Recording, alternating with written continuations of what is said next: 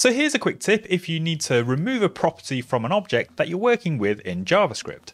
So let's say we've got an address variable here and it represents an address stored as an object, and we want to remove a certain part of it before we display it to the user. So let's say we want to remove the region. Well, if we actually want to modify the variable that's stored in the address, we can simply use the delete keyword and then specify the variable name and then the property that we want to remove. So let's say region. And you can see in the output on the right hand side that the region property has now been removed from that address object, and it's actually modified the original address object, because that's what we're using here to display the output on the right hand side.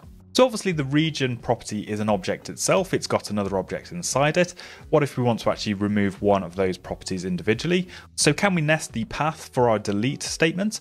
Well, yeah, of course we can. We can just say, let's remove the code from the region object. And you can see now on the output on the right hand side, we've got the state still in the region property, but the code property has now been removed.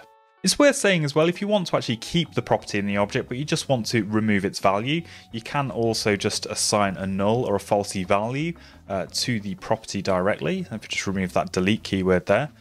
And you can see in the output on the right hand side, we've still got the code property in the object, but its value is now null.